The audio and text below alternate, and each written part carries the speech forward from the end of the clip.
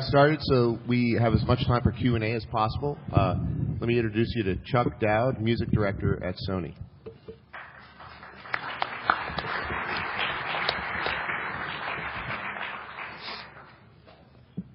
Oh, am I on? All right, so it's probably pretty obvious to everybody what we're going to talk about today. We're going to break it down into the music and the dialogue, I believe, and the sound effects for God of War. There's a lot to cover, so we're gonna kind of condense stuff down as quickly as we can to make a lot of time for Q&A, because I would imagine there would be some questions. We're gonna start off talking about the music.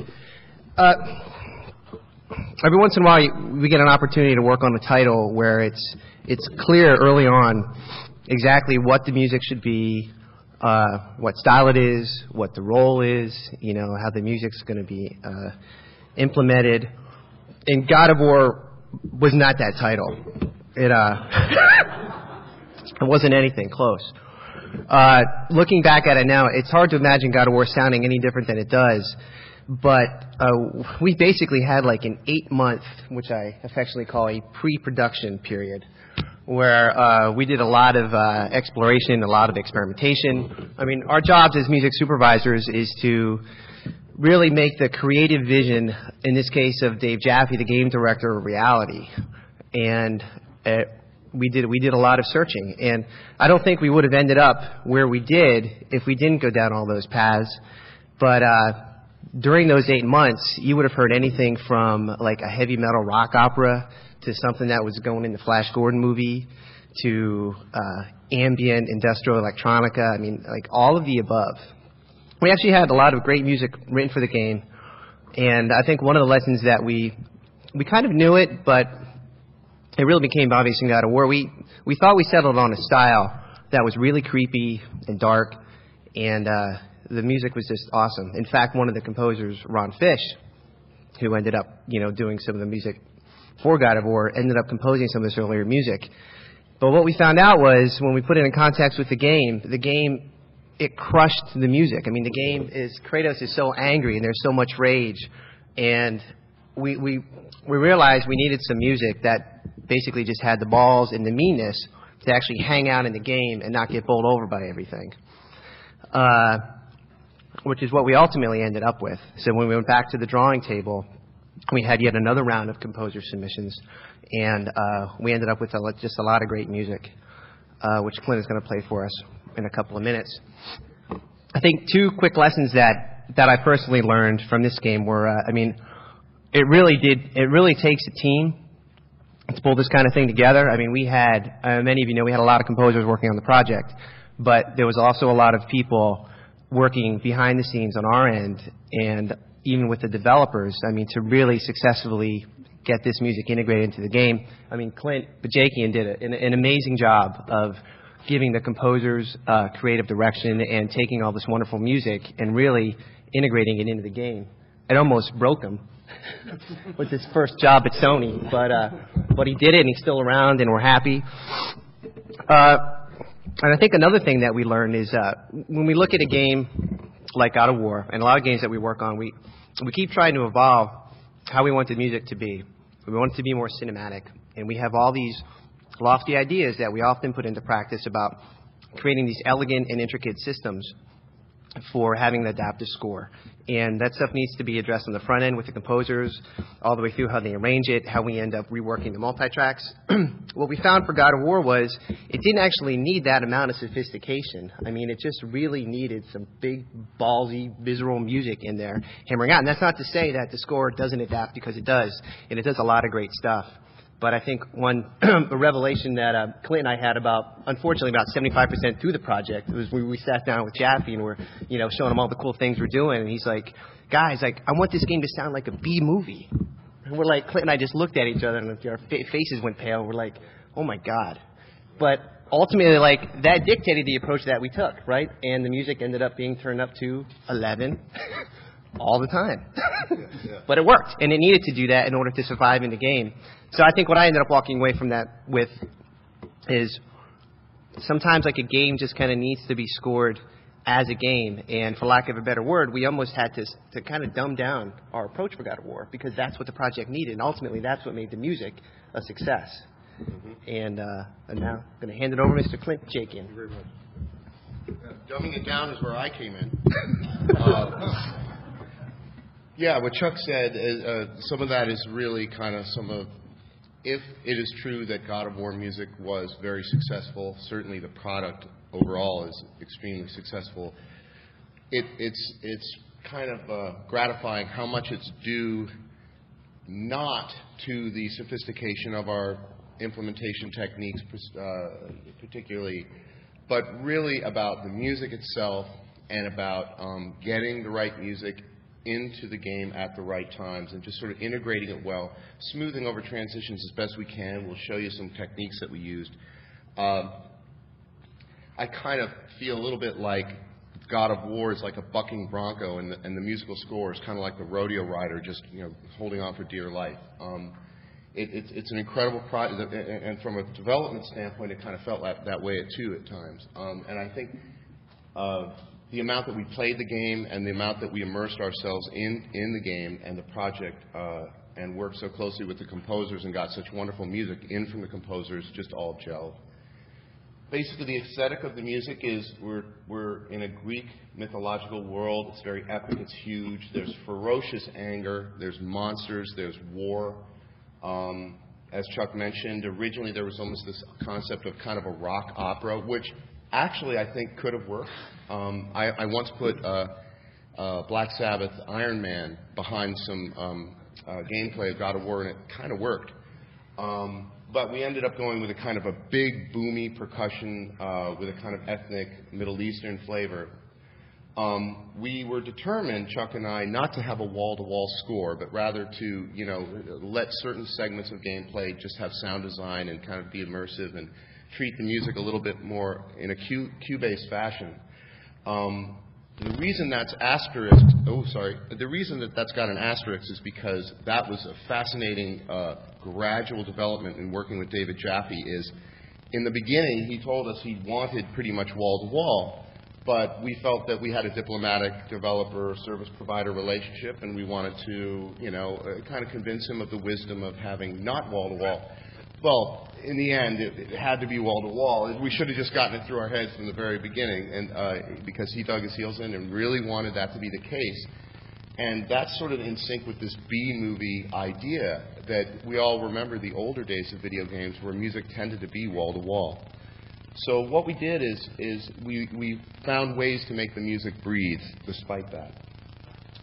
We originally thought of letting the action function as kind of the melodic element, like all the sword hits and the movements and the combo moves and the monster screams and everything that's just going on. It's so frenetic that you can really kind of just put down a big vamp behind this thing, and it just kind of works. You don't want to overstimulate the player with too much information. Again, that ended up, Jaffe's exact words were, I effing hate this stuff that has no melody in it. I want melody. And so we were like, okay, we got to rush and get some melody. It was a very spontaneous project. I think that's where the strength came from in the end, is we were deciding which cues we needed as we went. We learned something in this project that don't pre-lock your cue lists going into a project. Don't lock out, okay, we need 97 minutes of music. Here's every single cue. This one's going to be 17 seconds long, etc. Before you really even get into the game and the game is playable. You got to leave at least some TBDs in there so that as the game is taking shape, you can adapt to it. And of course, we used a wonderful live choir from LA. The environment flow, basically you start off in Athens, which is a more real-world environment where we have more orchestral, conventional sounds. And then you flow to a more fantasy environment in Pandora. And David Jaffe had a wonderful suggestion for this that, again, was received kind of controversially among a number of people, but ended up working great, as you can imagine. Here's the Greek, and I'll tell more about that in a bit.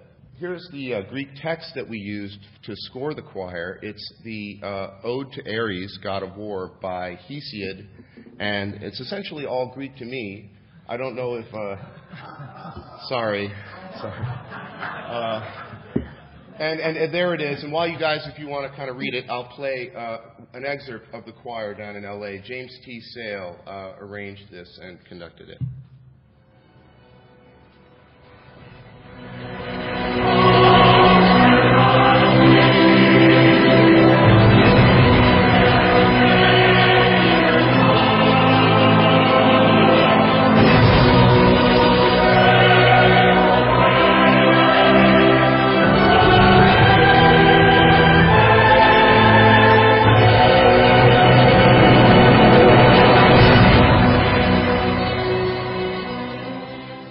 Let that also serve as a demonstration of that was the main theme of the game. Actually, the person who wrote that main theme was Gerard Marino, one of the two principal composers. He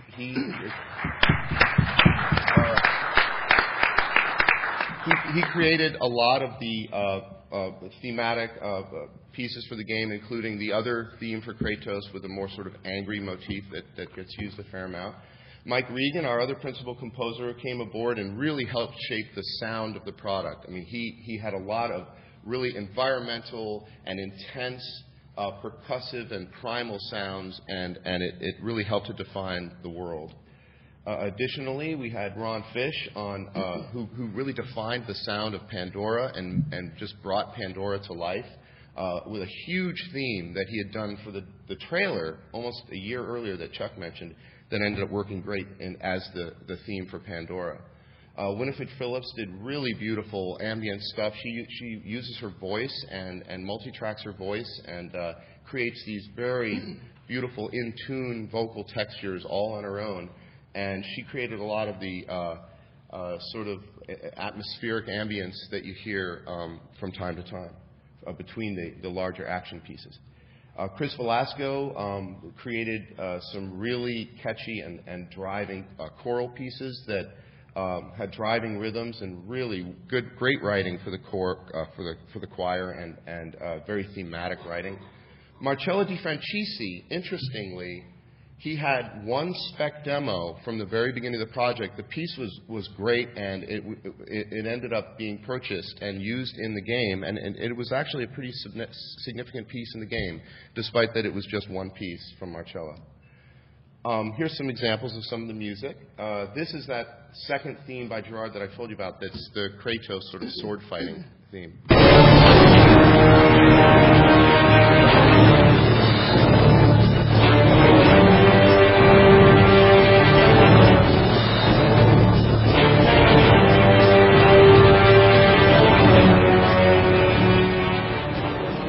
Something by Mike Regan about these harpies swooping out of the air and attacking you. So this has got a lot of sort of swoop sounds in it.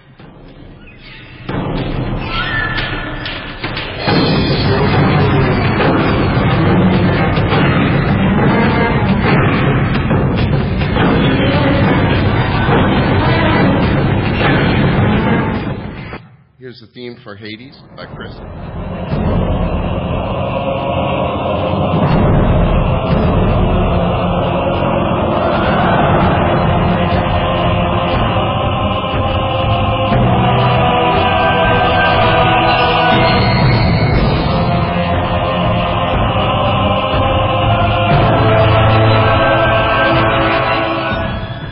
Pandora theme by Ron Fish.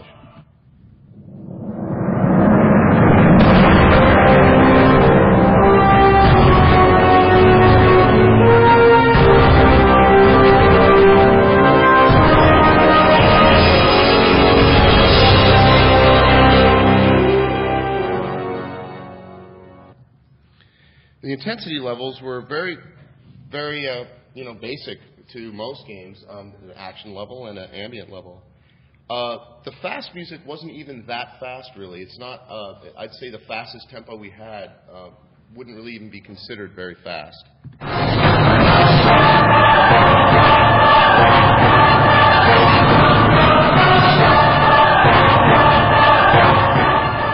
then there was a more driving, primal thing that tended to work really great for Kratos fighting.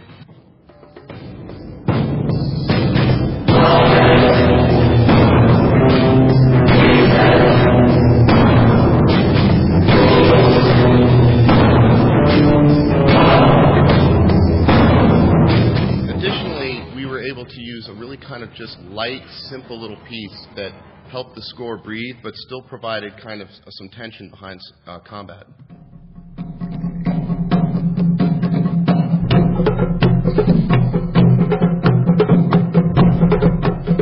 Now here's that piece that David played for us. It's from Flash Gordon by the band Queen. And it was a very interesting discussion that ensued.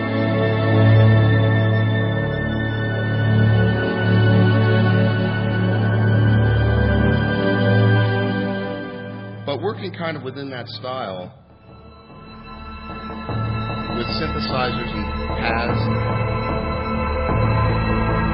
if I went over.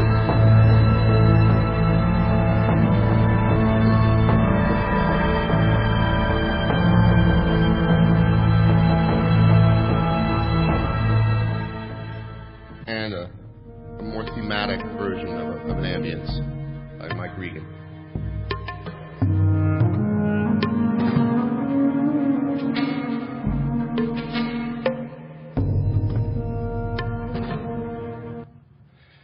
So the scoring process basically revolved around playing the game constantly. I'd say that was, for me, the most critical aspect of pulling everything together. In addition to working with Chuck, where we would play the game and go through our current file set of music, and we would identify what we needed. We would design the cues and direct the composers for new cues. The cues would come in, and I would edit them, and we had about 180 cues in the end that I edited out to being 322 finally for the final game, including things like ending tags. The implementation instructions was in the form of Excel, and it was a real bear of a document. It was huge, and this was sent down to Jonathan Hawkins down at Santa Monica studio. And, hello, there's my GDC schedule. Okay. GDC, God of War panel. So this is it. I mean, I'm just going to go ahead and just kind of scroll down. You can see, like on the left, the location in the game. At start of cutscene of soldiers behind gate shouting, start, and then there's the cue, and then maybe some remarks and some extra instructions. And this thing just goes on and on and on, and it's basically just a linear cue sheet that expresses how the music should all fit together. One thing to notice is that you see this here, start at 17 seconds. What that means is it's a delay call, meaning at the same time that we're doing the thing above, start this other piece, but delay its actual start for 17 seconds, and I'll show you how that works in a sec. Basically, it's a way to link pieces together linearly.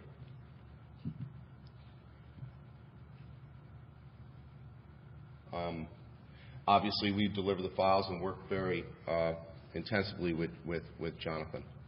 He would work with Maya emitters and AI states to score the game. This is my whiteboard after late night. What that is Pandora Level 4. And it actually expresses the gameplay. You see little ladders and little cranes and little cave entrances, and basically it maps out the entire level so that I could speak intelligently about how the music should all work. The adaptive techniques were very, very simple. We had one that was multi-track 4-channel mixes where the if you will, the upper stereo track would be muted, and the piece of music would be more relaxed. And then in code, in runtime, when the action would heat up, that second submix track would fade up, and you'd have the entire piece of music, and it would be in a much more intense format. The second main technique we did is age-old, just branching with crossfades. And the cool thing here is we had these ending tags that basically I edited, and they would cut in whenever the call would come in to the last creature killed or whatever, and there'd be a delay call that started the next piece. Here's an illustration of the multi-track submix method. Here it's more relaxed. You'll hear it fade up.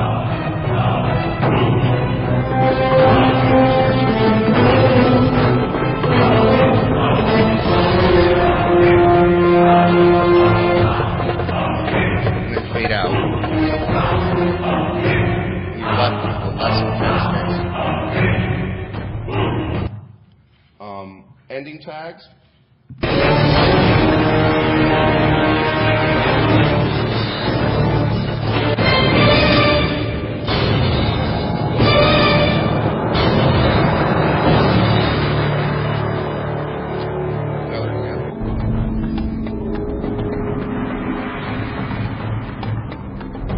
Crossfade in, so they can be real smooth.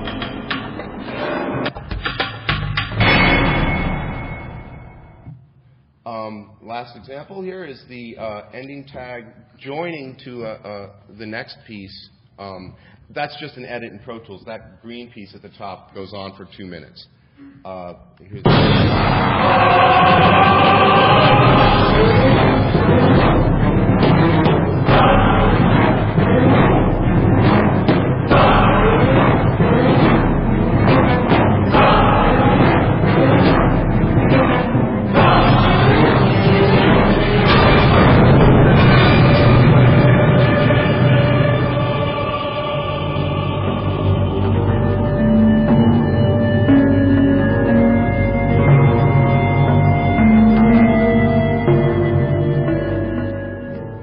simple technique, but it worked, and it was a wonderful privilege to be able to work on such a great title.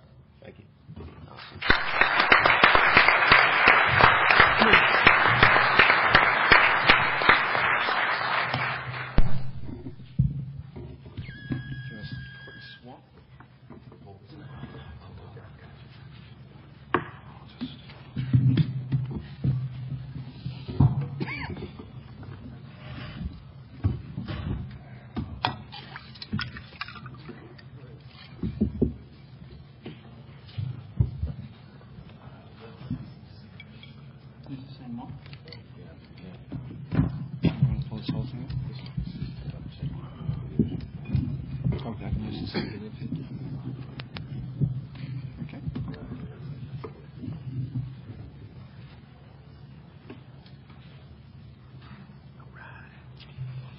Good afternoon, everybody. So we're going to talk about the other side to the project, which was the sound design, the dialogue, and the post-production. So a quick overview. So we're going to talk about the audio team, some of the tools and technology that Brad Aldridge is going to talk about, as well as the sound design. Brad was the lead sound designer on the project. Talk about the dialogue, post-production, and finally the game mix. So there are 109 level WADs. Essentially what this meant was each section of the game had its own WAD area, and we had to figure out how we got all the right data in, the right WAD for the right moment, to make it a seamless world as it transversed from one area to the other. There were no loads in the game as such. The team kept cutting up the game, but every few days it seemed like, and Brad, who did a great job on staying on top of those changes, but it was a massive amount of work for him. We had ambiances, localized emitters, of course, 52 individual creatures, the hero, magic, and weapons, 177 movies in the game. We're including the MPEGs, the SEMA Logic movies were the backstory movies, and then 114 scripted sequences. Lots of dialogue. And just when we thought the game was done, we ended up working on the marketing initiative, which included telephone messages, Dave Jaffe, the game designer, as well as Kratos, and then trailers, the website. It just seemed to go on and on and on. Having said that, it all helped to add to the momentum of the game. We also ended up localizing into 6 languages. So we ended up with quite a large team from our side. There were 4 senior sound designers working on the project at the end. Brad was on for the longest. He was on for about 18 months. And then for the last maybe 5 or 6 months, we started to really ramp it up. A lot of the things that were going so well early on started changing quickly. We started to get feedback towards the end. It got chaotic, to the point where we were scoring the game as much as Clint was with the music. We were trying to stay on top of all these changes and make sure it sounded good and the elements all sat together. We also ended up having not enough time to cover everything. We ended up hiring external resources. Technicolor, Phil Kovacs helped us and jumped in with Creature Sounds, which was a huge bonus to us. We ended up having 2 post-cinematic production guys working on it, as well as using the external resources. 2 full-time audio implementers. That was Jonathan Hawkins, who was also doing music. He also did a lot of the spot emitters. We also had Jason McDonald, who helped us in the end as well. Those guys nearly killed themselves. But without them, and they were a great feedback channel for us for information, because they were on the shop floor in the middle of this hell that was going on. We also had a dialogue coordinator, which ended up being me, and an audio programmer who was smart enough to make everything data-driven so he wasn't killed at the end. With that, I'm going to hand it off to Brad.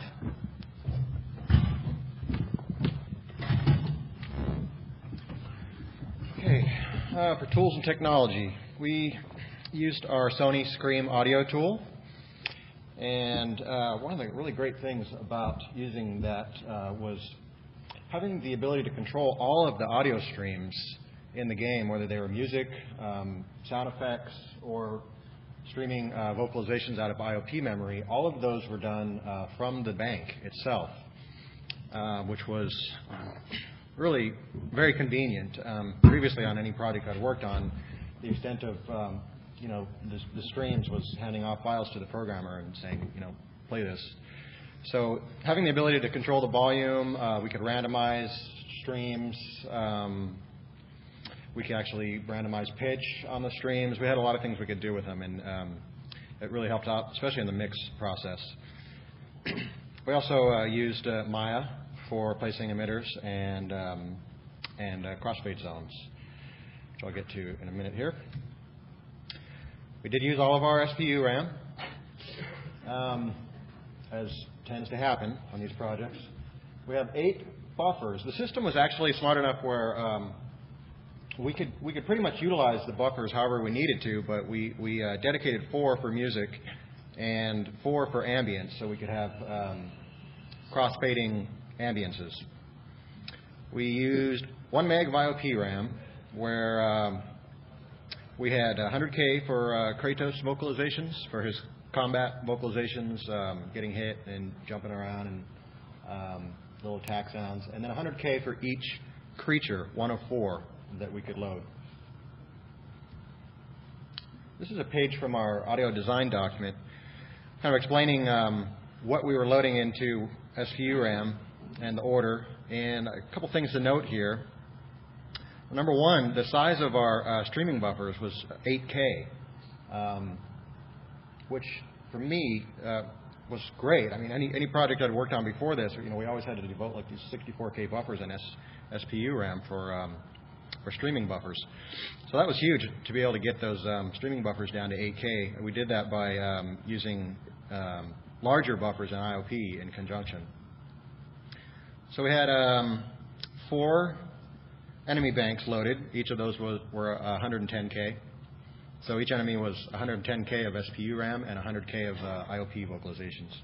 We had 2 level banks loaded at any given time. Each of those were 200K. So the meat and potatoes of this game, Kratos, creatures, ambiences, and level sounds. That was pretty much all the sound design. I'm going to touch a little bit on each of those, and also talk about a couple things we did with Scream that were pretty cool. So, I have my mouse up here. This is all, you're not going to hear it, this is all I'm getting off your sound card. Uh-oh.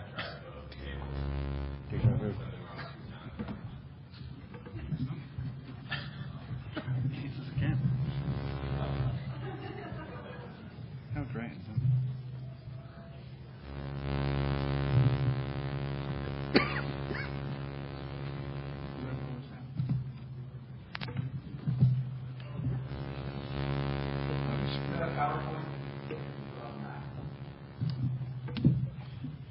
This PowerPoint book. This is working fine. Can you guys switch cables?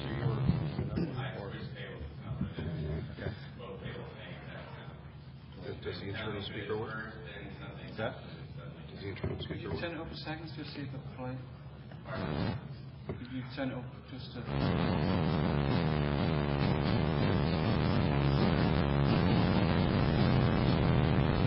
We tested this right before We did.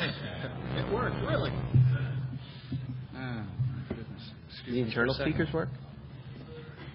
We'll Go old school, man. go old school with the speakers. Do we have time to do a quick restart? Why not? Take some Q&A, maybe. Yeah. Yeah. Does anybody have any questions about the music? Yes. Only one, my friend.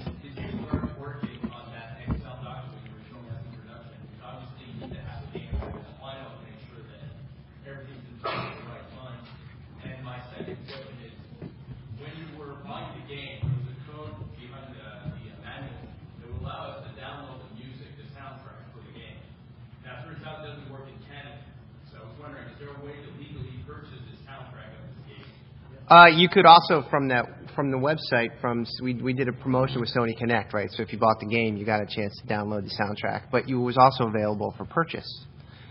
Yeah. It's sort of like Sony's iTunes, and it's about $9.99, I think, for the whole record. It's PC though. It's not compatible with Mac.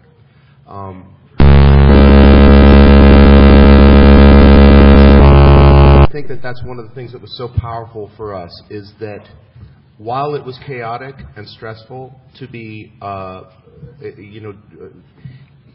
basically developing the music right along with the latter stages of game development, it did give us the luxury of scoring a game that was more mature and more playable. I think the lesson that we learned there is you don't want to go on either extreme. You don't want to leave everything open-ended. You also don't want to lock in on a queue list at the very outset of your project. You want to strike a balance, and the way that we're addressing that is by locking down things that you can lock down, but then also inserting TBDs, 1 minute, 1.5 minutes, 2 minutes. It's a way to placehold from a cost standpoint, and it's a way to placehold from a scope of work when talking to composers. Any other? How's it going, guys? Slow. Okay. Any other questions on music or what you've seen so far with sound? Was the soundtrack to Hellbound Hellraiser 2 one of the inspirational source materials for anyone? No. It's an interesting listen. Yeah. Hellraiser 2? Hellbound Hellraiser 2. Christopher Young. Christopher Young is talented. Anything else? Yes. Question about the little outro tag that you would trigger a comment scene or the reaction. I'm curious as to whether or not, since you didn't really have any control over, say, when the Hydra was killed, whenever the specific event in that comment sequence occurred in the piece of music, did your program actually wait till the end of the bar to trigger something tempo sync, or were they somehow? Right. No, that's another great question. We actually didn't know, of course, when the Hydra would be killed. And we also didn't know what bar beat we were in. So we relied on crossfading as being one way to smooth out the transition. A second thing that we relied on was, I guess you could sort of call luck, in that a lot of the time when this ending tag would crossfade in, musically it would sound fine. The third thing that we would rely upon is the very real possibility that the Hydra is shrieking, giving his death shriek at that moment as well. So, like I say, like Chuck and I said, there were certain aspects of what we did that were somewhat low tech and seemingly almost in sync with the kind of primal nature of the very game itself, subject-wise, and it was really so much about the music and what music was playing when. And transitions were attended to, and for the most part, they're pretty good. But yes, they're not sophisticated. There's not bar and beat knowledge and all that. Yes. How much in-house remastering do you have to do?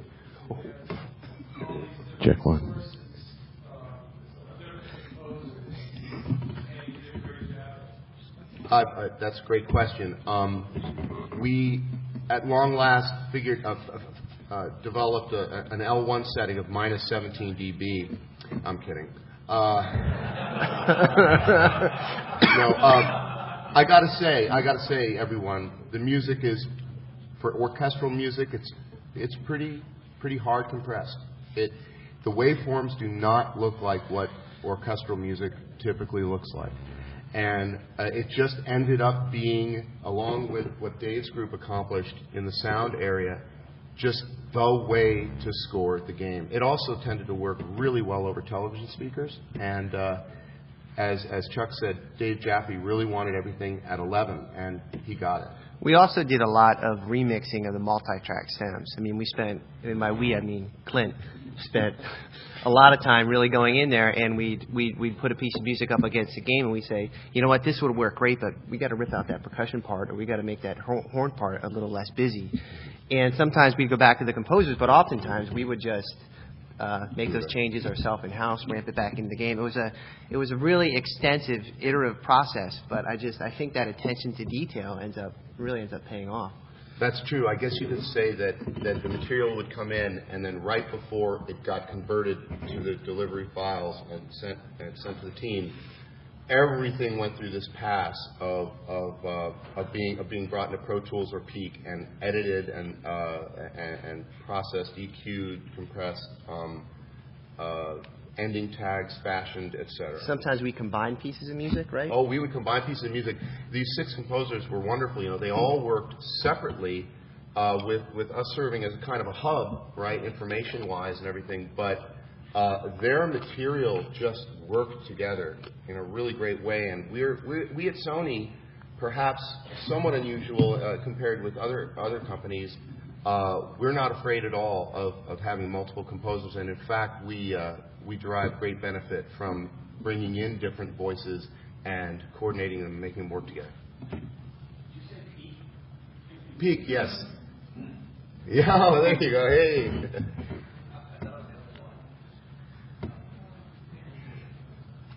Any other questions? Yeah, I believe it was already mentioned that you guys had sort of a random approach to loading the music, or at least you would load like on the spot. Was that? I mean, according to your cues up there, you would start all 4 pieces maybe simultaneously and then crossfade in, so they would be beat aligned accordingly? That's right. And in fact, the proprietary file format actually interleaves those 2 stereo tracks, yes.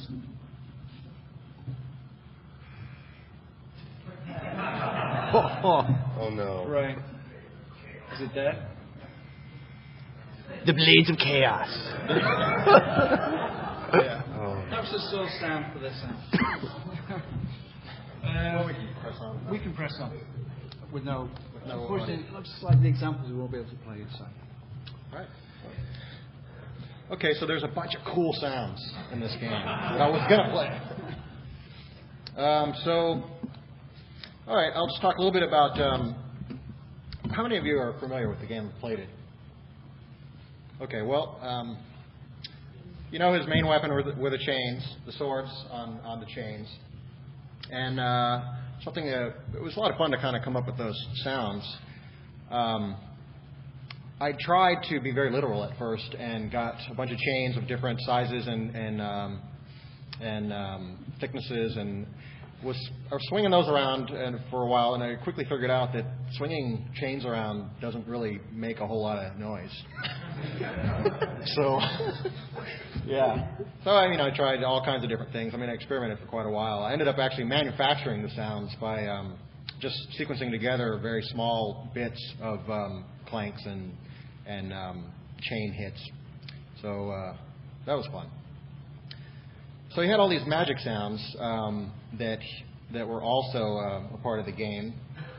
And not only did he have these magic sounds, but each one of them had anywhere from 3 to 5 upgrades that you could do as well. So one of the big challenges was trying to fit all of this in memory. We weren't doing any kind of dynamic loading, so that was definitely a challenge.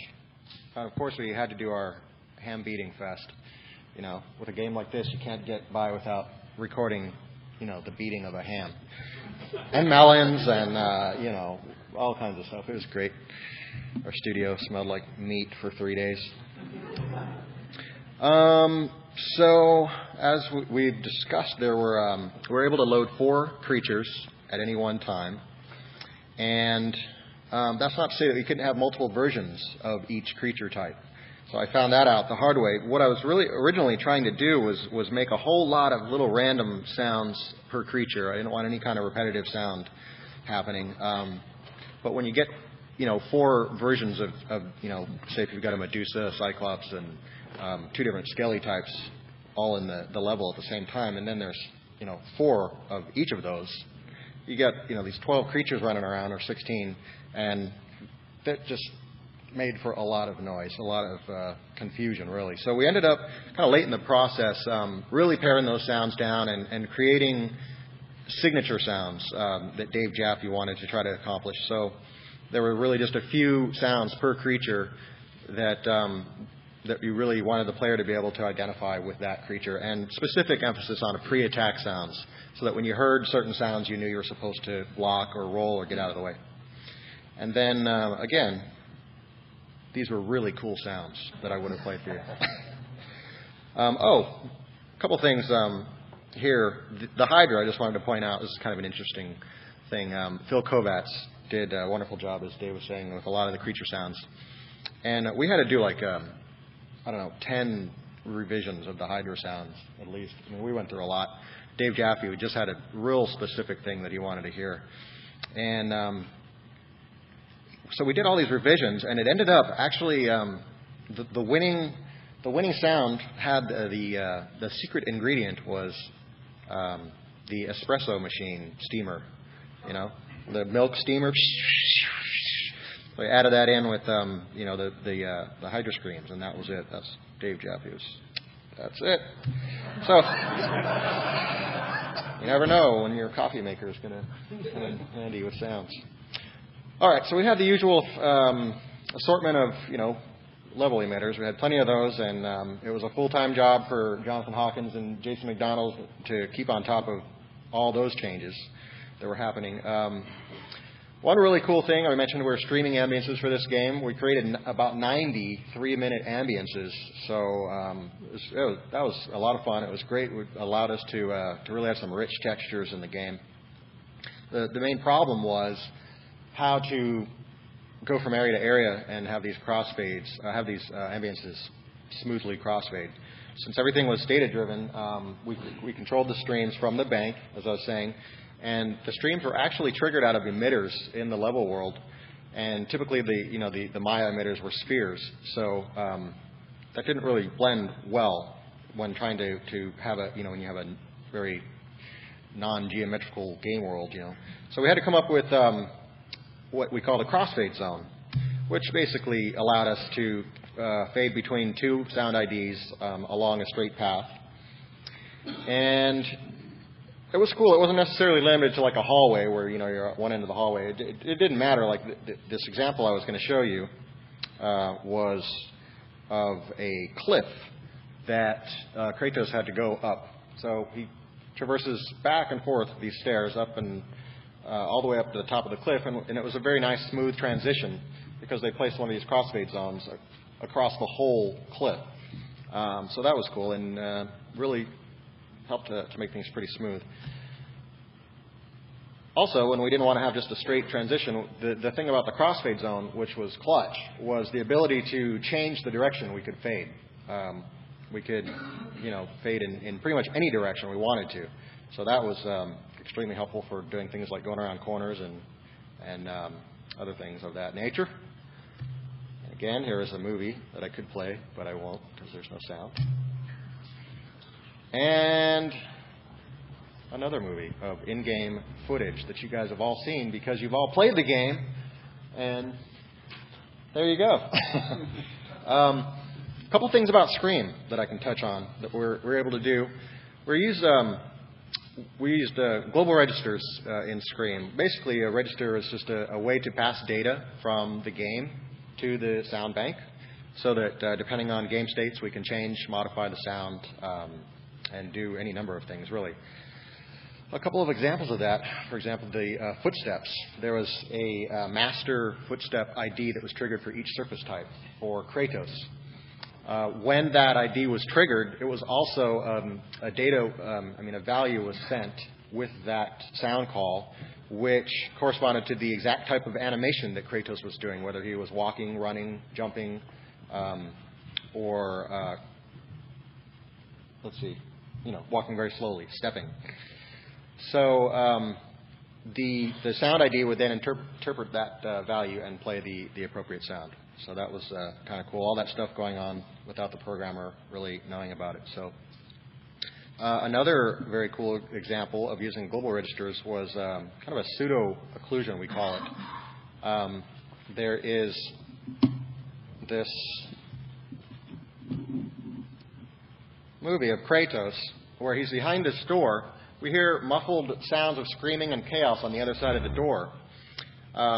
What we wanted to do is when he kicks it open, which he's about to do, we wanted to turn off those muffled sounds and play the direct source. So we were able to do that with global registers. Thought I heard something there for a second. Sounds like it's working. How do we see? Oops. Well, anyway. That's good. We got to kind of move on anyway, so we're I'm going to hand it back to Dave to talk about dialogue and mixing. Thanks, Brad. So I want to make sure we've got plenty of QA time, so I'm going to zip through the rest of this. So for the dialogue, we had some great performances. Dave was, again, very instrumental in wanting the right dialogue, the right performances. We went back and did many pickup sessions until we got the exact performance we needed, which was great, but it also took us up very close to the end of the project doing pickups, which was chaotic. But I think it showed the value in doing that because it was right. Most of the dialogue was in cinematics. As I said, we did a lot through revisions. There was a lot of usage for marketing. One of the opportunities we felt we missed, and Brad was thinking about towards the end, was more worldizing the dialogue, make sure it fit in the environment, because there were lots of opportunities where it was just, in that particular space, that line happened. And unfortunately, just as we were about to jump on that, they took the game away from us. So we had Linda Hunt do the narrator, T.C. Carson was Kratos. Great voices, really appropriate to the characters. In fact, T.C. Carson's voice defined Kratos in many ways. Post-production, we had a great team working on the post-production. Mike Johnson, who's our post-production manager, Mark Reese also did a stellar job on the movies. There were a lot of movies, a lot of them coming in very late. We just had to try and stay on top of them. I think in the end it worked out great. The Foley, we did a lot of Foley for the movies. We started also in the end on the Seamalogic movies, which were the short story ones. Technicolor helped us out with those again because we were simply out of time. I would play you a movie, but I can't. So I'm going to talk about the game mix. So the game mix, everything's at 10, wherever happens to dynamic range. Chuck and Clint both talked about this B-movie philosophy. And I think for all of us hearing that, it was just like the light switching on. We knew it was balls to the wall. Everything had to be going. But with that, we also had to make sure that elements had their space in the mix. Music, sound effects, and ambiences. Everything was so big and so bold. Trying to find a place where everything could sit and weave was a big task for us. We had to mix on TV as well as surround. We were doing this a lot. And that last week of the mix that we did, the game, probably 90% of that was on the TV. We also checked it on surround and bounced back, but because we wanted it to really stand out on the TV for most consumers, that was our principal focus. One of the things that really helped us is we have this concept of user groups, essentially submixers. We could submix things, and what we would do is we would balance within that group and then balance those groups. Pretty obvious, but very much a time saver. Reverb, we were able to tweak all of the reverb on the fly. Ducking from within screen. So what we would do is we would have this moment where maybe you're exploring. You'd hear the ambience. There'd be an ambient piece of music. You'd hear the footsteps of Kratos. But then you get into this huge event where the battle breaks out. At which point we didn't want just the battle music and the ambience and all the effects to fight with each other. So what we did very simply was say, okay, when this piece of music starts, duck the ambience out. Let's just get rid of it. And also what we would do is that for particular moves that Kratos pulled off, we wanted to really highlight those and try and make them stand out on their own. So for example, when Kratos grabs one of the skellies and rips them in half, what you don't hear is we're actually ducking a lot of things at that moment to really make that stand out, because that's the most important thing you care about at that time. Game pre-mix took about 3 weeks with one killer final week.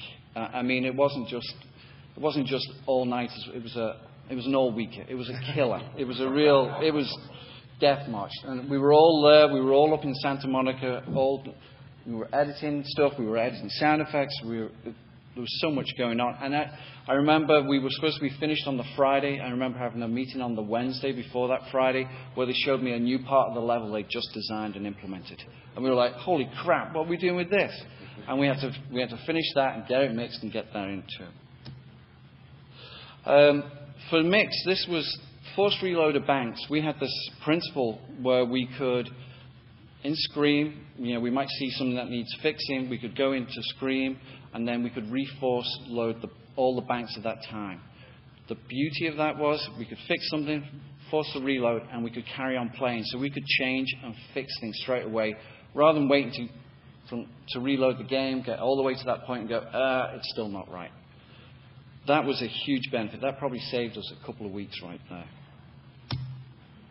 And Phil Wilkins was the audio programmer. He gave us a great debug system, without which, again, we wouldn't have had the information to make the changes. As Brad alluded to, we ended up having a huge soundscape that we ended up filtering a lot of stuff out by saying, okay, that's extraneous, remove it. What are the key elements? You've got to remember, we got a rich musical score, big sound effects. Kratos was bigger than life, and then trying to mix all these together so that they worked. And I think in the end it worked out, but without the tool set, we couldn't have done what we did. So, that's it. Q&A.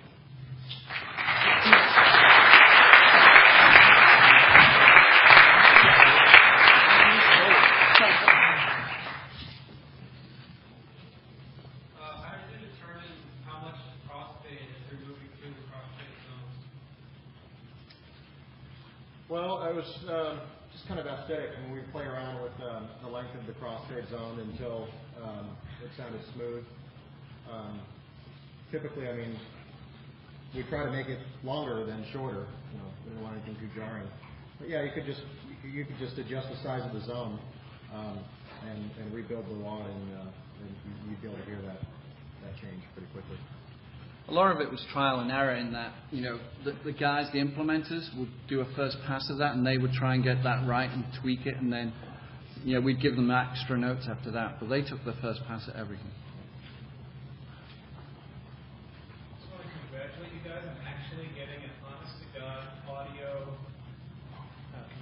guys on actually getting an honest-to-God audio puzzle actually into the game.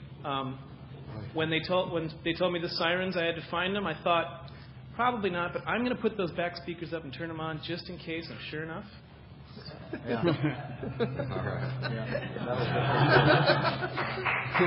That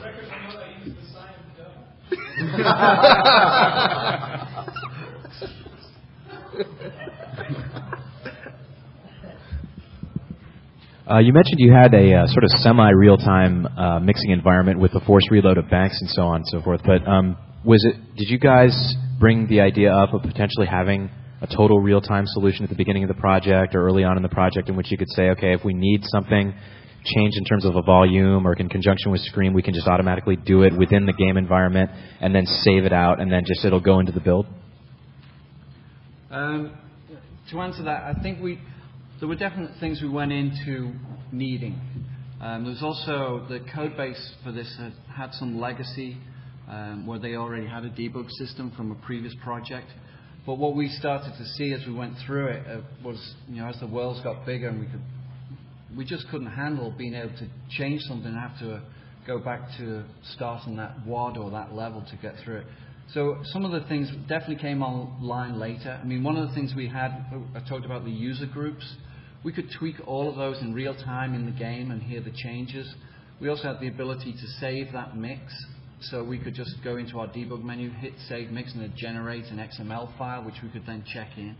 So then the team would hear those changes. So there was a lot of cool things that we did. Some of the things we didn't find out until really late in the day were things like we could have the game in slow motion and see actually watch through the list as it created the sounds, as it generated them. We could go, oh, that's the one that's killing us. Whereas the action would be so fast we couldn't necessarily see or hear stuff. But in answer, it was an evolutionary process.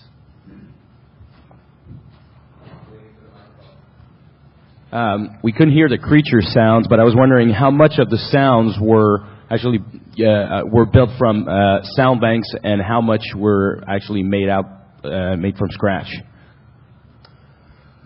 Well, we'd have to ask Phil Kovacs that, actually. He did a lot of the creature sounds. He's here with us. Phil, take a stand. For the creatures that I worked on, most of them were a pretty good combination of VO recording and layered with different field recordings of animals or library sounds. So, Phil, would you have anything to add to that? Well, as far as the creature sounds that when I was working at Technicolor at the time, Technicolor has, as an outsourcing, has an extensive 2 terabyte library of stuff that goes back 25 years to Raiders of the Lost Ark, Gremlins, Fifth Element, you name it. They've done a lot of it. And so we had a lot of really good material to pull from, including stuff like, a weird espresso steam screen, or what was something else? Horse breeding. A goat being eaten by a Komodo dragon. A lot of things like that, which we could really layer some interesting things on. So, yeah. It's a horrible sound, but it worked for this game.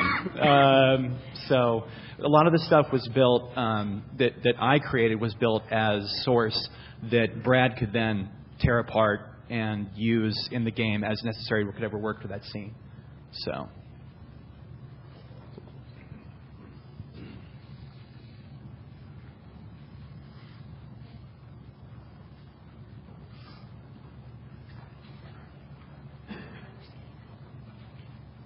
Do you guys know what percentage of the budget, audio, music, VO, got compared to the overall project budget? I mean, is it the usual this much, or do you guys feel that you were really, you were empowered by the budget? The team did a great job of giving us the resources that we needed. I mean, not only the money, but the bandwidth of the programmers, and they were very supportive, and it shows. I mean, because that was the only way we could get the quality that we got. Yeah. I'd rather not. Just to add to that, as Chuck said, this was a flagship project, and we all knew there was some stage where we went, holy crap, this is a great game. This is going to be stellar. The team knew it, and they pulled all the stops out. And, we had stuff we wanted to do, our demands to make it as good as it could be. And so they stepped up to the plate and gave us it. And not just in terms of cash, but in terms of personnel to actually implement this stuff. Having 2 full-time implementers, an audio programmer, was great for us. Yeah, I mean, we didn't have a blank check. I mean, we had to work within a budget, but they were very supportive. What we wanted to do. We spent more on other games. How's that?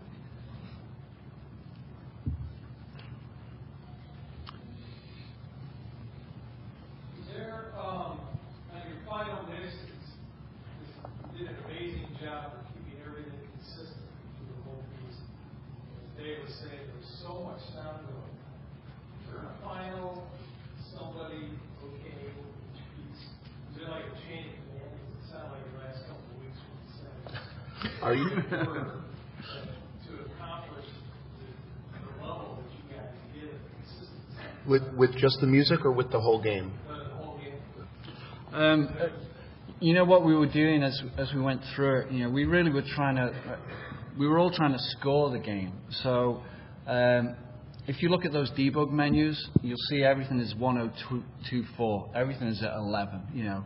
But what we tried to do as we went through, we were sensitive to each scene, and really having that ability to tweak in, you know, the streams gave us that ability to just go, okay, you know, we're going to balance, and we just got to keep it here. We had our TV and our surround system set at a particular point, and we just left it there. And that's what really helped us just balance it, knowing as we went through it.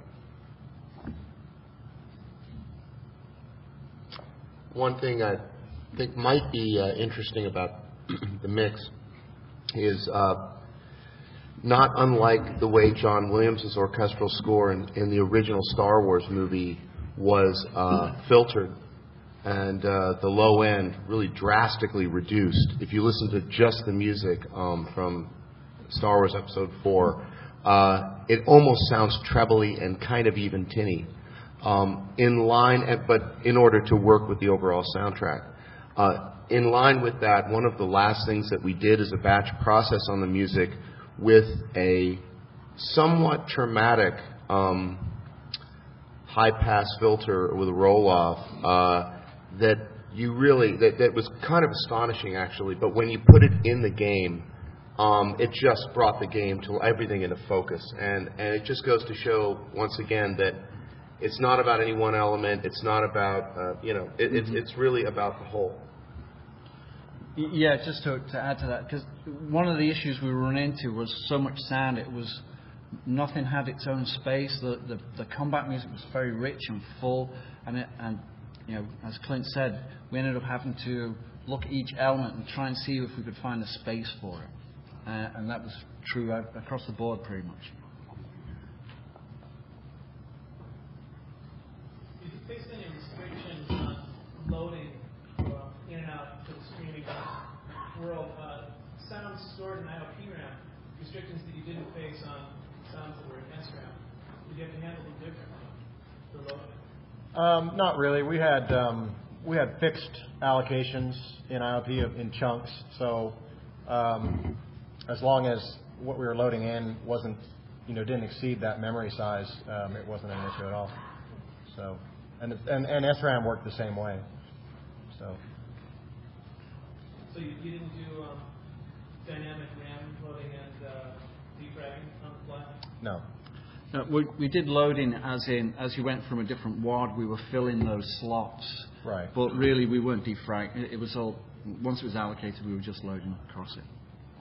Yeah, and there really wasn't any space left over. I mean, we really did maximize pretty much everywhere and anywhere we could to utilize every byte that we could.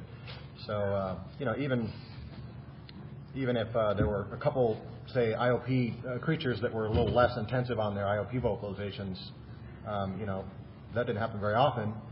But once they were unloaded, it left the same amount of space, let's say, for the next creature that was about to load in. So we didn't ever have any troubles with that. Well, I think we're out of time, so we'll see you at the bar.